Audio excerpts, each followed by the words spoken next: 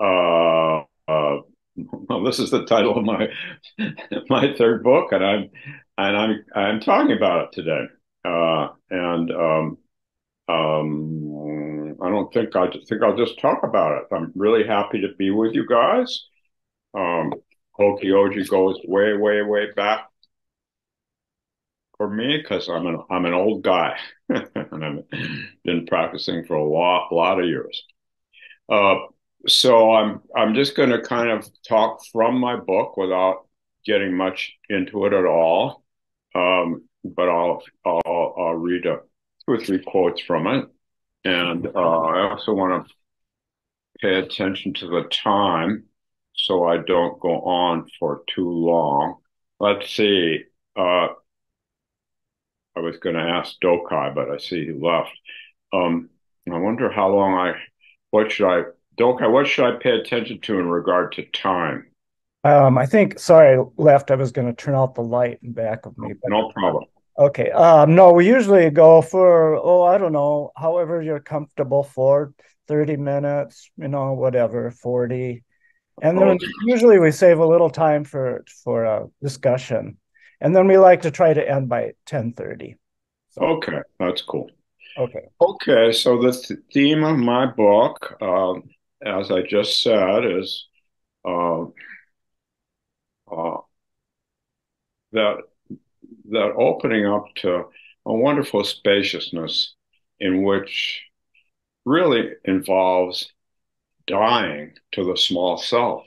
Now, we need a small self, but in order to open up, we need to die to ourself. So that means enlightenment is an accident. There's nothing that we can do to make it happen, unless you want to take a psychedelic or something, which is a whole other story. I'm not going to get into that today. uh, but it's an accident. But by practicing at any moment, we can just sort of let go of everything we know, everything we believe in, anything. And it comes when we're practicing, but if we're soliciting it, we can't get it because it's unsolicited. It just happens. And we can make ourselves accident prone by practice. And my book has three sections to it. I've got I talk about the settling in phase, which is finding a teacher. The best teachers help us, help us. They help us see through the limitations of this self-image, this persona, and all these images that we carry around. They help us do that. And I talk about my early teachers. And actually, I mentioned Katagiri Roshi too, who was a teacher of mine, but not one of my early ones. Um, and how they helped me uh, not be caught and see through the limitations of my persona, of what I want to project to people. I'm always worried. The little guy inside is always worried about what he or she is going to uh, project on others, how others are going to feel about them. And then we worry ourselves about, am I coming off the way I should come off? Why am I coming off this way? Why shouldn't come off? Why did that happen? Why did I do that? So we're caught by this image and we can't really just delight in just being. So that's the first phase, the settling in phase. And I I read from the poetry of Basho, the haiku poet. Year after year, a monkey's face wears a monkey's mask. So we wear this mask because we're scared. We're always caught by a mask, and it's a question of seeing the mask and beginning to breathe through it and not be caught by it anymore. Um, I can't do anything about that phone. Excuse me, my wife will answer it. uh, so the best teachers, and Katagiri Roshi was one of the best. My other two teachers, Suzuki Roshi and To Lan, my Chinese teacher, whom I talk about in the book, were among the best too. And of course, that's just my judgment. They emphasize both a path that we're on and coming back to just practicing. right now, right here, just being present, just being alive, doing the practice wherever we are, completely engaging ourselves in the practice. Um, and Wei Nang says if you reflect on your own true face, be underneath your image, then you open up. Then you open up. So my teachers emphasize both a path to get from here to there, or we could say there to here, and just being really present each moment. So both the line, the linear line, and the dots, and the dots. And once years ago, when I was planning on going to Japan, and I lived in San Francisco, um, I had all these ideas about where I would go to practice because I wanted a place where they had lots of meditation and didn't have too much tourist stuff or ritual stuff, but I could really meditate, meditate, meditate. Um, and uh, my teacher and I were having breakfast, and he pointed to the raku pottery on the shelf next to us, raku teacups. Raku teacups are teacups that are done in Japan traditionally, although Americans are doing them now too. And the flaws are baked in. The cracks are baked in, the overflow is baked in. So each is different and each has its own beauty.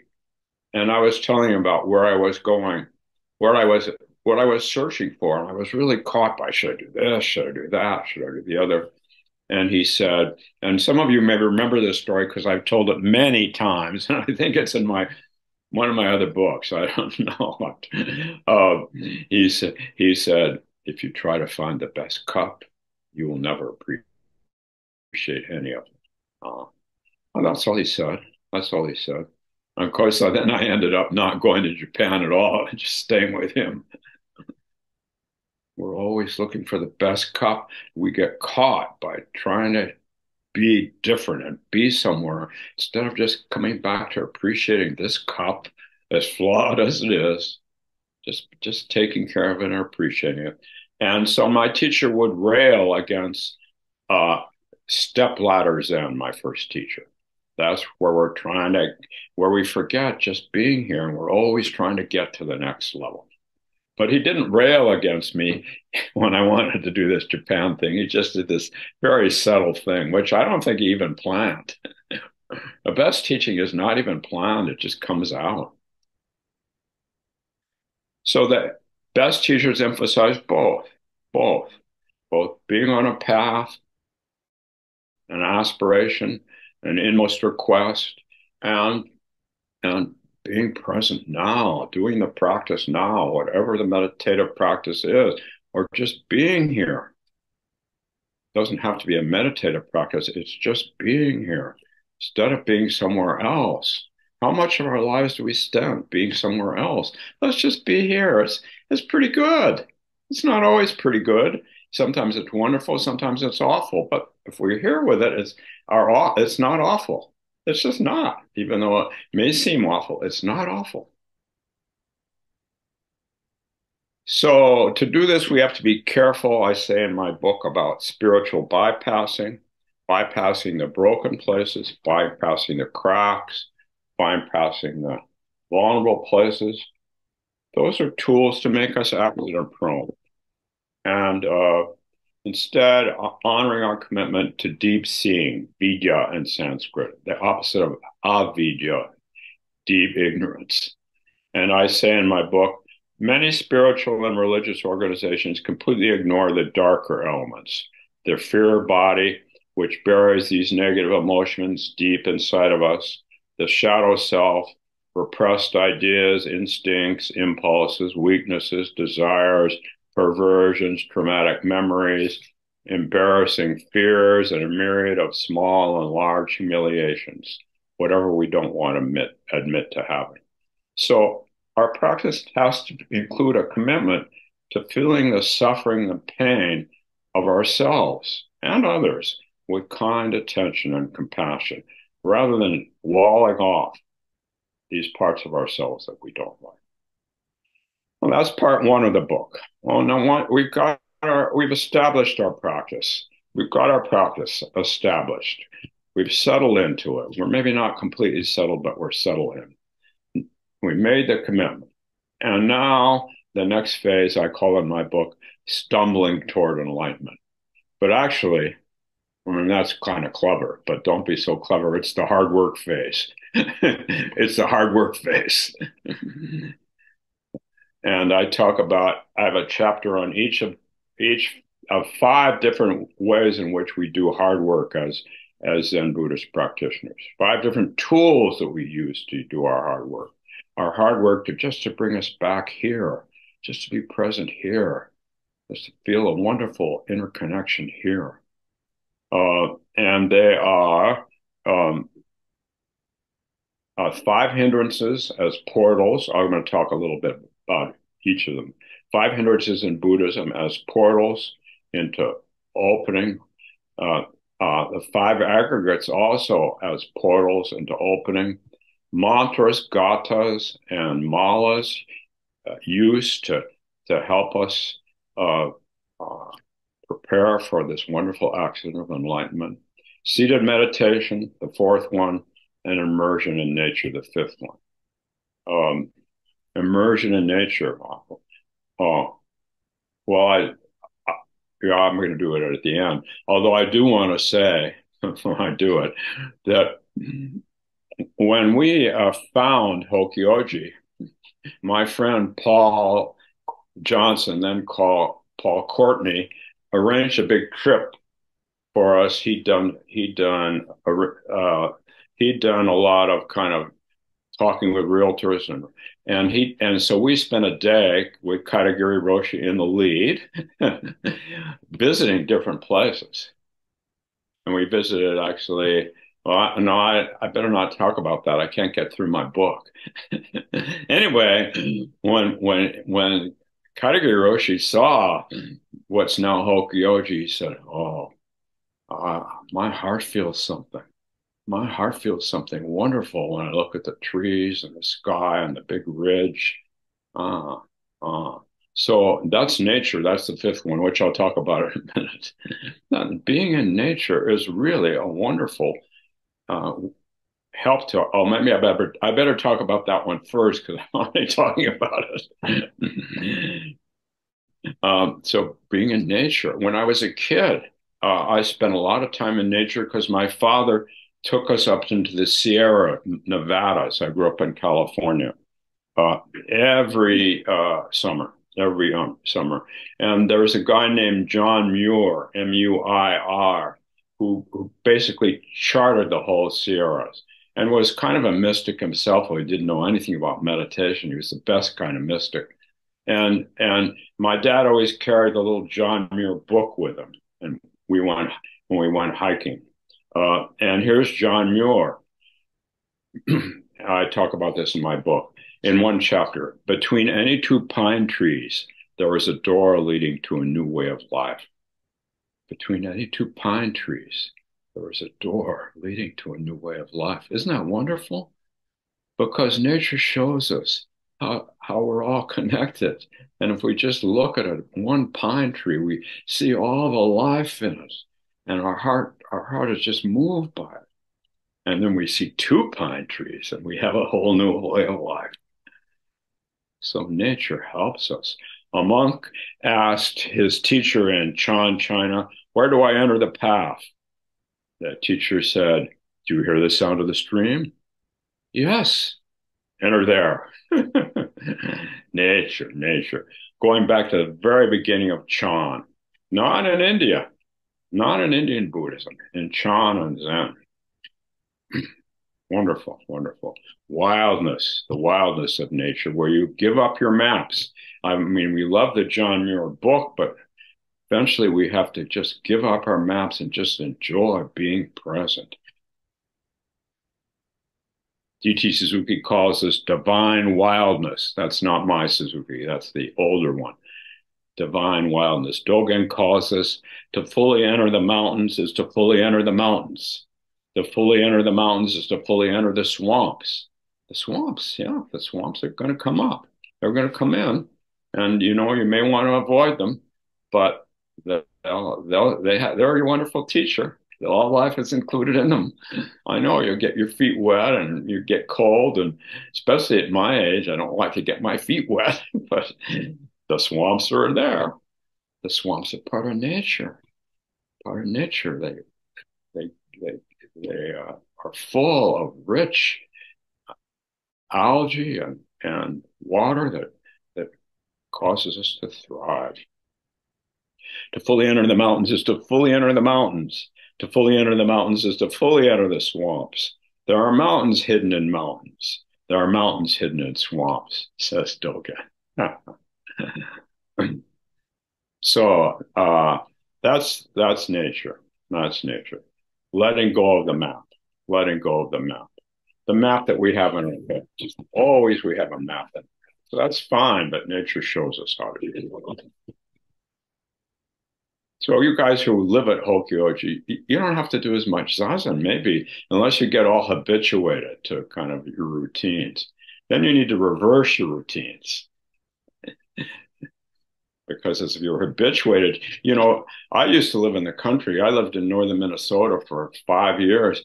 People get so habituated, they don't notice the beauty around. They don't notice that their heart doesn't open. But that's what we do. That's why we have these portals into the accident of enlightenment. The first portal that I talk about in my book is the five hindrances: craving and greed, restless and worry, lethargy and boredom, doubt, anger, aversion, and hatred. So usually we want to get away from those hindrances, which we learn about in Buddhism. But we need to connect. We need to connect. Let's say I'm feeling angry. Can I feel the anger? Can I recognize how it intensifies? What thoughts and sensations come up? And just trace it. Just be with it.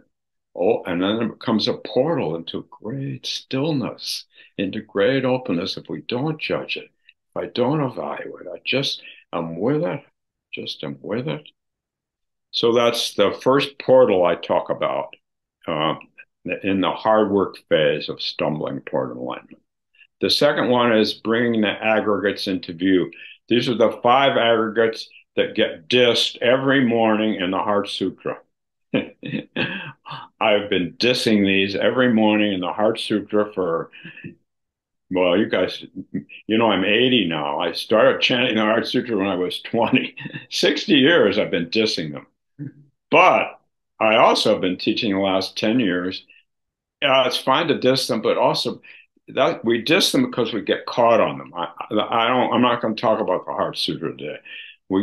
But they're important. And in early Buddhism, bringing the aggregates into view was very, very important. And modern Theravada teachers do it too. So the five aggregates are contact. I'm making contact with my computer now. The first aggregate, feeling. I'm feeling the bottom of my computer. It feels nice and warm, so I have a positive feeling. My laptop, oh, it feels warm. Then I have a perception, warmth, and then I have an impulse. Oh, I want to keep my hands on the computer, well, because it's nice and warm, and it's a little chilly in this room. And then fifth one is consciousness. Consciousness says, well, why didn't you wear a sweater this morning? Oh, we shouldn't wear a sweater. It's summer. Well, why didn't you at least close the windows? And tomorrow you'll close the windows when you have to give more Dharma talks. You should remember that by now. This has been going on you've been in this house for years and years and you haven't learned anything yet? God, you are really stupid. That's consciousness. Consciousness takes over the whole deal. So the immediacy of being with contact, of being with feeling, of being with perception, of being with impulse, is just run over by consciousness. So bringing the aggregates into view doesn't kick consciousness out. It just doesn't let it be a bully anymore. And that's part of our practice.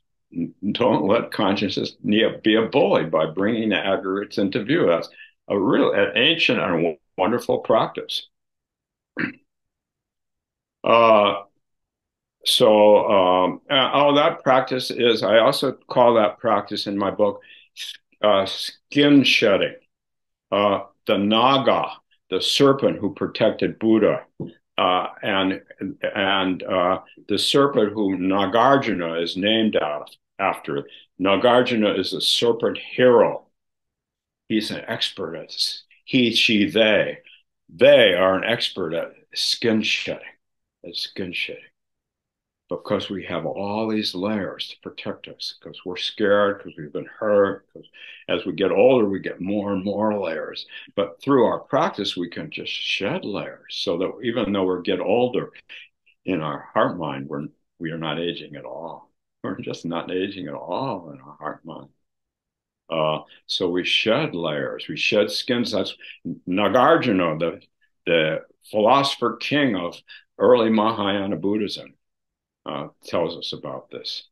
And I say in my book, each time we shed a skin, even though we're taking a risk, we are, because that skin protects us. We feel more alive, shedding beliefs and memories that have given us comfort and security in a time of confusion or loss. But we shouldn't rip them off. Oh, I want to get enlightened. I'm going to rip my skins off. No, they'll just shed on their own. If you do the practice with sincerity, they just shed. They just shed. And you have to have that shraddha, that trust in the process. And it happens, but not in your time. That's why it's an accident. It's not in your time. It's in some time that we don't even know. We don't even know. We don't need to know. Katagiri used to just say, kick your mind out of it. Kick your mind out of it, he'd say. You can't figure it out. Kick your mind out of it. And I had that image of kicking my mind out of it. It didn't help much, but it was an endearing phrase anyway. So that's the aggregates, bringing the aggregates into view as the second practice. The third practice I talk about in the book is mantras, gathas, and malas. A mantra, something that we repeat, like the Gyate, Gyate, Paragyate, Parasamgyate in the Heart Sutra. A gatha is something that we repeat to support ourselves. When a gatha is something we repeat also, only it's situationally related. I don't know if you guys do this at Hokyoji, but we used to at MZMC have gathas, one in the kitchen, one in the bathroom, one in the place where you hung your coat, one in the place all over the room. They're all over the building. They're situational. They'll help you in the situation you're in and the venue you're in, not get caught by your thinking and just be present. Just be present. I talked at Zen Center about this the other day, and they said, "Oh, there's still one at Zen Center." And I said, "Where is it?" And they said, "I just hadn't seen it." They said, "Oh, it's by the mirror for shaving." I thought, wow, that's weird. Nobody shaves at Zen Center anymore. And that's where we've got a gatha still from the old days. Dokai, you must remember when we had all those gathas, right? So anyway, and malas, are the prayer beads, which Zen Buddhists actually do use, but which are much more prevalent in Tibetan Buddhism and very, very prevalent in Tibetan Buddhism. When I went to Bhutan, which is primarily a Tibetan Buddhist country, the monks and nuns, 108 prayer beads, all had them wrapped around their wrists and were working them as they meditated, meaning there's something tactile to help you bring yourself back when your mind's wandering. They were just working. They call it working the prayer beads. And as you work them, you repeat your mantra. So they're coupled with mantras. Yes, I can talk more about that, but I want to just get through as much of this book as I can. uh, so sometimes we need to narrow our attention. Shikantaza or bare awareness is too much. We're just overwhelmed. So the mantra will help us narrow our attention, or the gata. And we won't be flooded. If we're being flooded by thinking or emotion, the gata, the mantra, really helps us. Um, so I never thought anybody did mantras in Zen. And then one day, let's see, I've been practicing with my teacher for 3.5 years. I was at Tassajara, and it was the next to last day of a 7-day sesshin, which was arduous then, and is still arduous. And I was having a hard time, and my mind, I was just so trying to get my mind just to settle down so I could open up to the potential of an accident of enlightenment. But it was just trotting all over. It was just galloping, galloping. But I was bringing it back, but it was just galloping. I bring it back. And I was perspiring so much that my shirt was really wet. And I went into Doksan with my teacher, Suzuki, and he said, "You've been swimming in the ocean. Go change your shirt and then come back and see me." So I went and changed my shirt, came back to see him. He said, "You've been having a very hard time."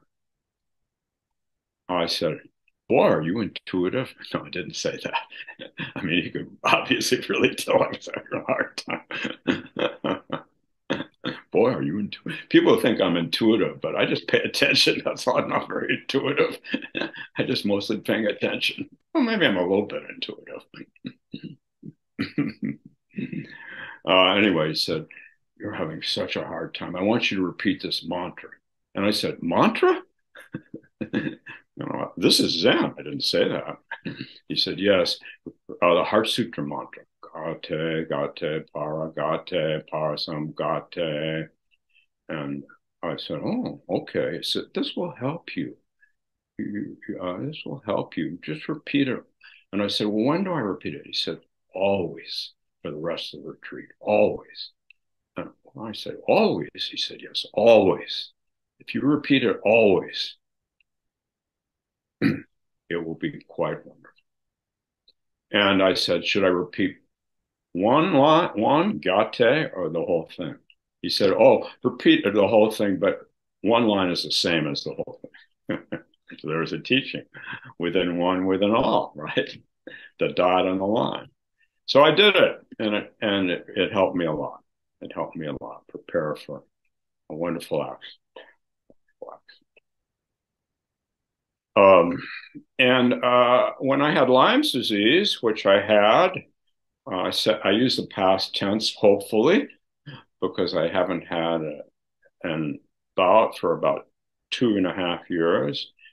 When I had Lyme's disease and I was really laid up here in Minneapolis, I'm still guiding teacher at Minnesota Zen Meditation Center, but not really being able to be a good guiding teacher, just kind of stubbornly sticking to what I wanted to do. I would, and I was in bed the whole time, actually. As long as a month, I could spend in bed, or I could go downstairs and eat and then go back. Anyway, I developed a habit of driving to the lake. Then it's 4 blocks from our house. Then it was Lake Calhoun. And I didn't walk because it was too hard for me to walk. I would drive to the lake, and I developed my own little gata. And my own little gata was uh, looking at Calhoun, seeing my still nature, heart, mind at peace. And then I shortened that to looking, seeing, peace. And every day I would drive to the lake. I did this for probably 2 weeks. And it was wonderful, wonderful that I could do that and that I had that gata. So gata you can use from the formal tradition, but you can also create your own. So the fourth portal, um, the fourth phase of preparing ourselves for enlightenment is seated meditation, but I'm not going to talk much about seated meditation for obvious reasons. You know, how many talks have you heard about seated meditation already? 832 probably.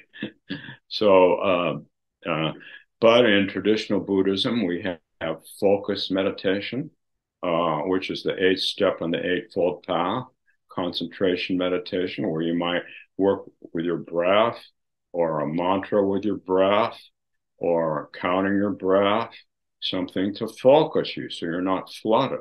And then we have uh, the seventh step in the Eightfold Path, which is mindfulness meditation or bare awareness. Now I'm cheating a little in using bare awareness for the seventh, but I get to cheat, you know, especially if I tell you I'm cheating. Anyway, bare awareness, where we don't focus on anything. We're just open. We just let everything pass through and we just come back to just being here with it without walling off from it, without hiding a private part. No one else has to see your private part, but you're sitting there on the wall. You see it. Just let it come through. Just let it come through. So that's the second type of meditation. The third type uh, is what Katagiri Roshi used to call stupid zazen. So in stupid zazen, you don't do concentration meditation, focus meditation, or bare awareness. You just do stupid zazen. I'm not going to say what that is because if I do, you won't be stupid. You'll become less stupid, and I want you to be more stupid. Stupid zazen is just stupid zazen. Period. Anyway, that's the third one I talk about in my book. um, uh, then the last portal I talk about is an immersion in nature. So those are the five portals. And if we can open through those portals, the hindrances, the five hindrances, bringing the aggregates into view, doing mantra work, doing seated meditation, being in nature, we're really stumbling toward enlightenment. And there's one other ingredient that I mentioned in my book, and that's the importance of the Sangha as a rock tumbler. We never like our Sangha too well once we get to know our Sangha. There's something that rubs us wrong. Someone said something to us, someone annoyed us, someone isn't practicing wholeheartedly, and we get annoyed. And we want to go to another Sangha. And of course, back in those days, when I was a young man, I couldn't go to another Sangha.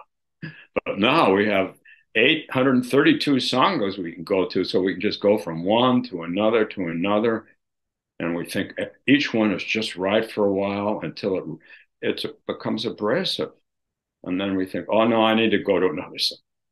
But this is the rock tumbler of the Sangha, the rock tumbler. The rock gets smooth by just being with others, trying to listen to them, trying to get caught by their stuff, trying to let your stuff project on their stuff, just by being with them, just by being with them, just by being. And the rocks get smooth. The rocks get smooth. So we used to have this phrase when I was a therapist, dysfunctional families. And we would say, oh, I saw a dysfunctional family today. Oh, and my friend would say, oh, I saw 6 dysfunctional families today. And I said, well, how many families did you see? And he said 6. And I said, well, I saw 6 too. I said, well, why do we need the word dysfunction? They're families. They're families. Sanghas are families. And with a rock tumbler, we feel just wonderful camaraderie with our families, even though they annoy us sometimes, even though we see always see their weaknesses. So that's part of preparing ourselves for this wonderful accident, enlightenment. And this means we've got to allow ourselves to make mistakes. Instead of contracting around what we know, we have to open up to what we don't know. I'm doing Zen and brain science now in Minneapolis. Instead of hardening, our neurons harden around what we know due to aging, and we get more and more like this. But we have a chance to resume to our beginner's mind, which is neuroplasticity, softening the neurons. As we soften the neurons configuration, we're already living more lightly. We think we haven't had the accident of enlightenment. We already have. It's already here. When you act more lightly and more joyfully with your friend and more empathically with your friend's suffering, that's enlightenment. What more do you need? You want some big woo-woo experience? Of course you do. Well, you might have a big woo-woo experience. That's cool. But then you want more of it. So I would say less, less, less. Simplify, simplify, simplify, as Thoreau said. And just come back to being because between any two pines, there's a new way of life. Just be with those pine trees. There's a new way of life, a fresh way of life, a first time way of life. You don't have to get neuron fixated as you get older and older and older. Maybe my daughter's telling me my posture's getting worse. She says, Dad, you're going to have to do something about that. You're getting more and more stooped. She says, Mom's not stooped, but you are. So just this last week, I got a whole routine trying to get my shoulders and neck alert. But even this, it happens to my body. It doesn't need to happen to my mind. Through Zazen, through meditation, through any of these portals, we return to a wonderful freshness and joy at just being with each other, just being with each other. So I say we can hold within kind awareness and curiosity our private parts and we become whole. And here's a quote I in my book. Each rejected aspect within our shadow carries within it the seed of wisdom. It's waiting to show us something important about ourselves. But this feels quite perilous as it requires us to see things we don't want to see, accept the unacceptable and embrace the deplorable. The wisdom of the shadow is about manifesting wholeness and balance, what Dogen called whole being Buddha nature. Then the last part of the book, let's see, it's 10:10. I think I can just maybe have a couple minutes for the last part of the book. That's the part everybody's waiting for, and I'm going to say the least about it. Falling awake, falling awake. The harder we push, the more our neurons harden. That's why old people are so caught. You know, they're never in the present. They're always somewhere else, except for old meditators like me and Dokai. We're just hanging out, having a good time, aren't we, Dokai?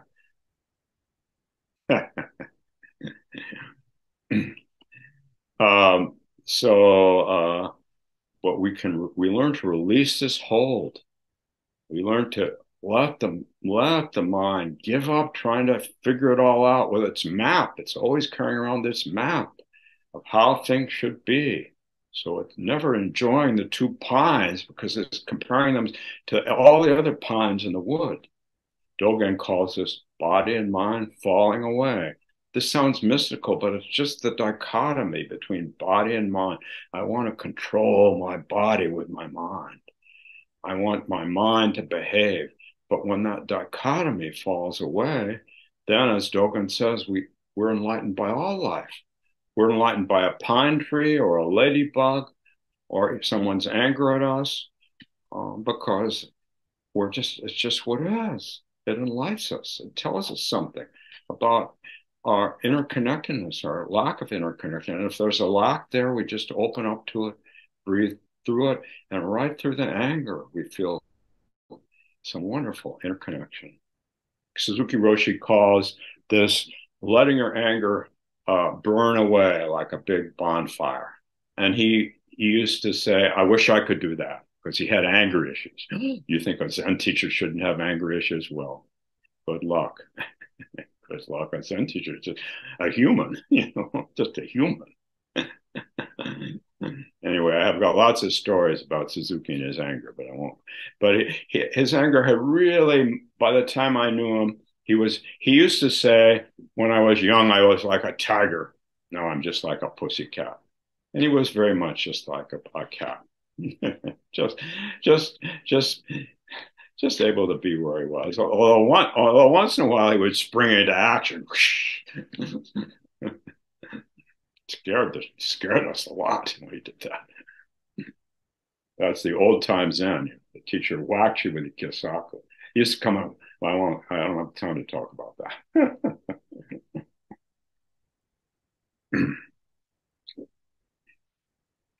So we collapse the dichotomy between suffering and joy.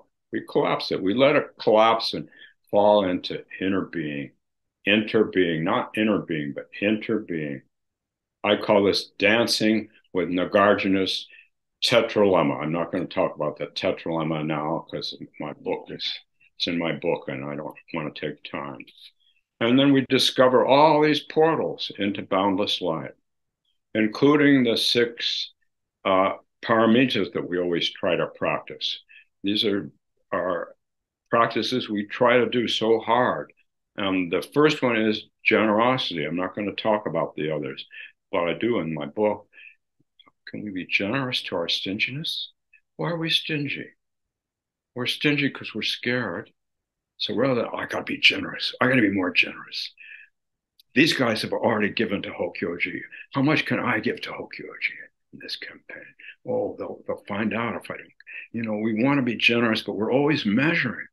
But real generosity means, also being generous to our stinginess. We're stingy because we're afraid. Other people are stingy because they're afraid, because their amygdala has taken over. That's a whole other Dharma talk. And we can get that. We can be generous. That means that the stinginess becomes a portal into boundless light, enlightenment, boundless light.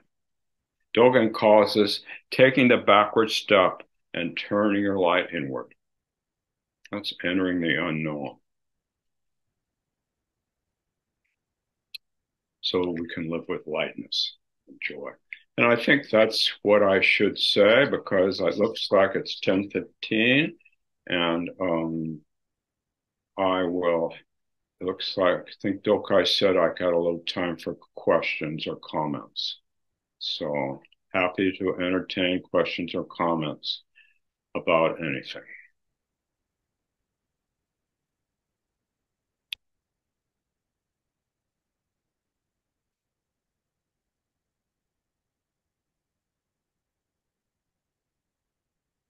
Happy to entertain questions and comments or stories and songs about anything. Who is that? Is that Carl? Hi, Carl. It is. Hi, Tim. Nice to see you here. Nice to see you.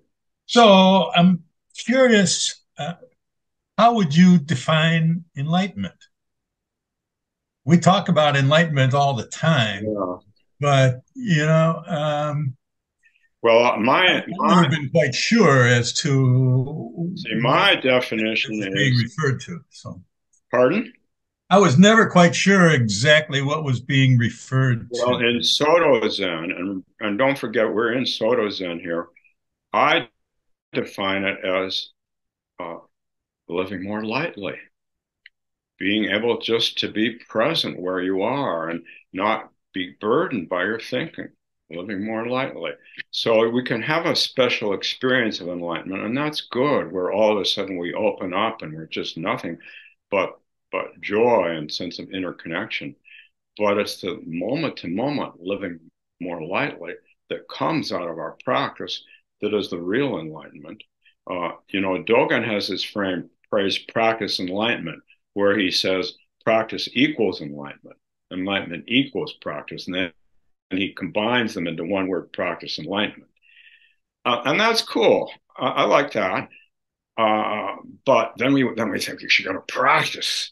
But you don't need to practice, just practice. Practice. No, practice, right?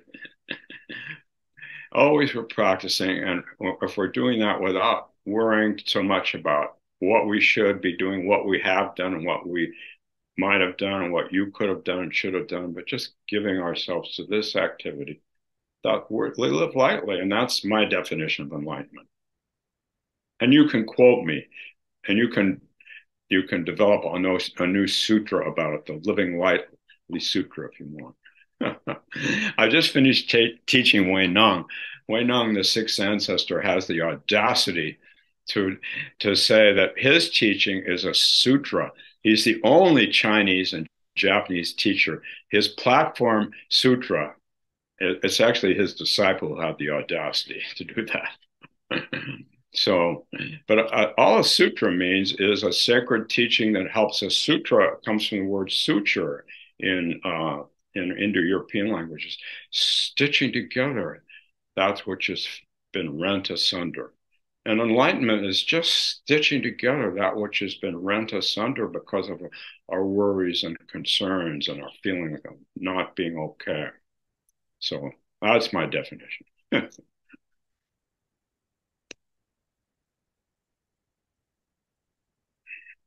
Other people. Since it came up, I'm quite fond of the term practice enlightenment. Oh, And yeah. I have to say, in my earlier days, I just couldn't get it. I mean, why is it one word or something like that? But these days, I think of it more simply as Uh-huh. as just practice is like a verb, and enlightenment is the subject. So I just practice enlightenment, because it's like I don't know what enlightenment is, but I'm just going to practice whatever. I'm That's just going to good. practice it. And That's good. so someone's looking, talking to you and you're angry. And so I'm just going to practice. How do I, right here, this is enlightenment. So I'm going to practice it. That's right. So, That's non-dual. Thank you, Dokai. So the key feature of Mahayana Buddhism that distinguishes it from early Buddhism is its non-duality, meaning everything, all life, is interpenetrating. And that includes our anger, the part we want to kick out, our shoulding and should notting.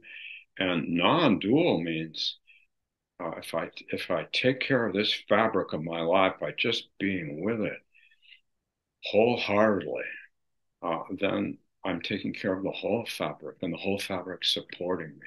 So thank you, Dokai. Thank you. So, Tim, this is Marilyn Kamen here. I want to thank you for your talk. Marvelously thorough and complex, and I'll have to listen to the talk again and buy the book. So hooray there. And a phrase that you used early on in your talk about, I think it was practice ladder. I thought, oh, well, maybe that's what I've been doing. But I have a question for you. I think I know what your answer will be, but I can't resist asking. It might be a little bit of a trick question. So we've got the 5 hindrances, the 5 aggregates, the 6 paramitas, the mantras, and blah, blah, blah. And then I think it was just practice or something, whatever you mentioned. So I've been trying to listen very carefully. So maybe this is a practice ladder issue for me. How do do I do it sequentially? Do I just grab one? Oh, I want a mantra today. Oh, I think I'll focus on the hindrance of anger today.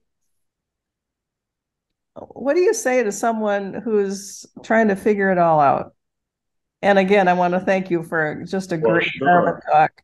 Well, sure. Well, the one I talk about the least to you guys and to all the talks all the talks I've been giving is meditation. And that's the center one. That's the center one. And mantras and gathas can help us be more meditative. And being in nature can help us be more meditative. And being more meditative can help us when we're in nature, can help us do a gatha and a mantra with wholeheartedness. But the mantras and gathas and nature, those are two of the portals, support the meditation portal, and then bringing the hindrances into view. That just means, you maybe would want to take a class with Dokai or someone on the hindrances, but you don't need to. one of the hindrances, for instance, is doubt. And, you know, you just have them in front of you and you bring them into view, but you don't have to remember them in order. Whenever you have doubt, whenever you have stinginess, you just bring it into view. And the five aggregates, that is actually a practice that enhances meditation. But I probably wouldn't do that on your own because it's kind of complicated. But it's taught by the Theravadins and by me a lot.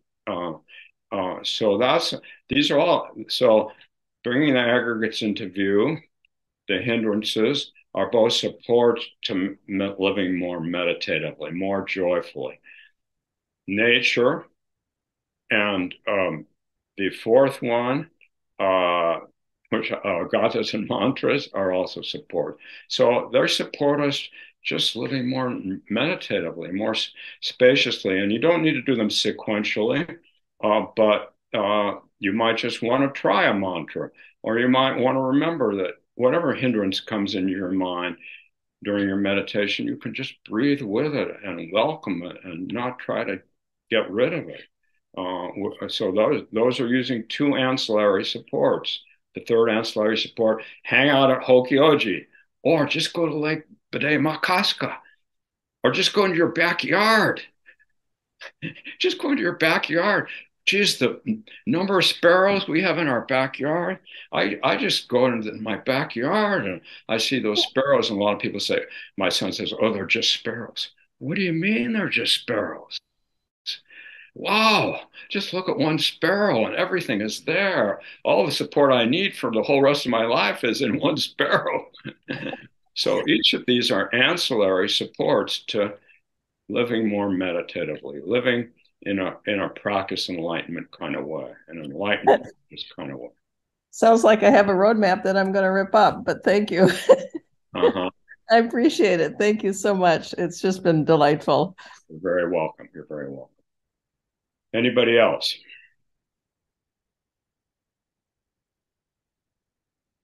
Well, happy to be here this morning. So I hope you guys all enjoy your day. I don't know what you're going to be up to, but it's Sunday, so maybe you can get to hang out in nature today. Between any two sparrows, there's a new way of life. It is Father's Day. What? It is Father's Day. Oh, it's Father's Day. Yes, my son hasn't called me. I don't know it's also my son's birthday. So, you know, I'm taking him out to lunch, but he'll probably remember. Oh, yeah. Yep. Okay. Wonderful to visit with you guys. Hope you have a good day. Hey, thank you, Tim. Just a couple of closing comments. Yeah, you can. First off, just a couple of announcements. On the June 20th, Ajo McMullen, I think he's probably given a talk at MZMC as well in Clouds and Water, I saw. But anyway, he's coming to Hokioji as well to talk about what's intimately transmitted from east to west. And it's one of the Zen sutras that we chant quite often. And originally that meant from India to the Orient, but now he's saying what came from China and Japan to our country. I think that's what he's going to emphasize. And then for the first time, Barbara Fish Murphy is conducting a retreat from June 22nd to the 25th. And I don't quite know the structure of what she's doing, if it's just open to her students or everybody. But if you have interest in attending that retreat, you would need to contact her or Hokioji, and we can figure that out for you. I'm not sure there's much going on in July on our calendar, but we do have a couple things in August as well. The Jewel Mere retreat, the third week of August, and also a family weekend, the weekend before that. So I'll close now with the four great vows. I have a makeshift bell here that I'll close with. It's just a glass and a spoon.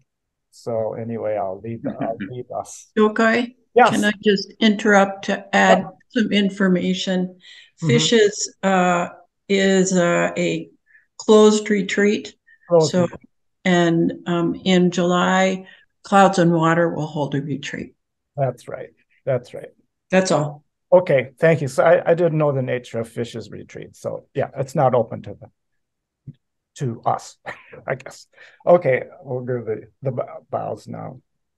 Beings are numberless. I vow to free them. Delusions are inexhaustible. I vow to end them. Dharma gates are boundless. I vow to enter them, and the Buddha way is unsurpassable, and I vow to realize it. All right. Everyone have a great Sunday, weekend, and hope to see you next week. Okay. Bye-bye. Thank you, Tim. Thank you so much.